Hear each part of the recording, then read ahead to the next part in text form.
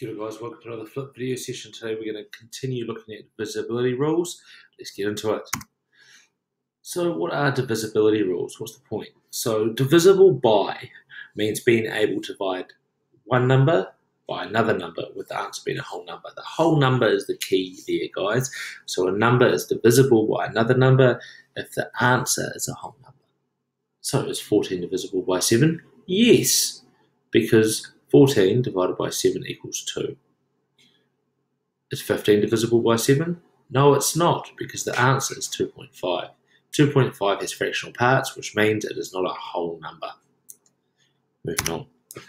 These rules let you test if a number is divisible by another number without having to do the entire division calculation. So it's actually a great skill to have. So let's check it out. Divisible by 6. Is a number divisible by 6? I don't know. Let's find out. Let's learn the rule. So can a number be divided by 6? Well, yes, it can be. Let's work it out.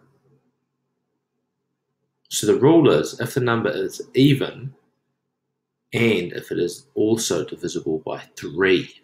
So you have to work out if a number is divisible by 3 as well. And we learned that in the last video. So to work that out, what you do is you add the digits in that number together. And if that number is divisible by 3 and the entire number is an even number, then that number is divisible by 6.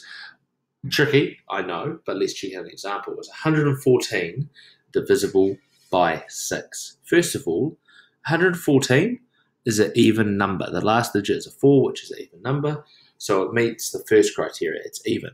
But is it divisible by 3? To work that out, let's sum the digits of 114 together. So 1 plus 1 plus 4 equals 6, and 6 divided by 3 equals 2. 114 is divisible by 3, and it is an even number, so 114 can be divided by 6 with the answer being a whole number. Let's check out 308. Is 308 an even number? Yes, it is. But 3 plus 0 plus 8 equals 11. So 11 divided by 3 does not give us a whole number. So 308 is not divisible by 6. The rule for number 8. Is a number divisible by 8? Let's work it out. The rule. A number is divisible by 8 if the number formed by the last 3 digits is divisible by 8. Oh, this one might actually take some time to do, guys. So here we've got 109,816.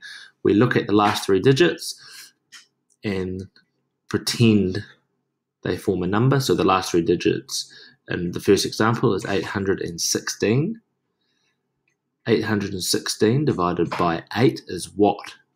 Is 102. That is a whole number, so 109,816 is divisible by 8. It's 216,302 divisible by 8.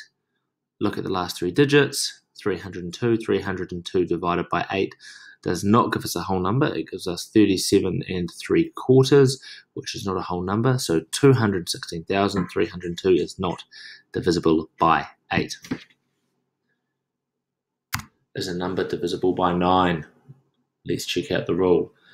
A number is divisible by 9 if the sum of the digits is divisible by 9. So let's check this out. We've got to add all the digits in the number together and then divide that by 9. So 1 plus 6 plus 2 plus 9 equals 18. 18 divided by 9 is 2, which is a whole number. So 1,629 is divided or divisible by 9. Is 2,013 divisible by 9? Let's sum the digits of that number together. So 2 plus 0 plus 1 plus 3 equals 6. 6 divided by 9 would not give us a whole number. It will give us a fractional part, so it is not divisible by 9. Is a number divisible by 10? Now this is easy. This is awesome. A number is divisible by 10. That is, the answer is a whole number. So a number is divisible by 10 if the last digit is 0. Oh, that's an easy one to end on. So 220, is that divisible by 10? Yes, it is. Is 221? No, it's not, because its last digit is not a 0. All right, guys. Like I said in the last post, you might need to watch this a few times to get your head around it. It's a little bit tricky, but persevere and remember to check out the poster that's up in the classroom. Cheers, guys.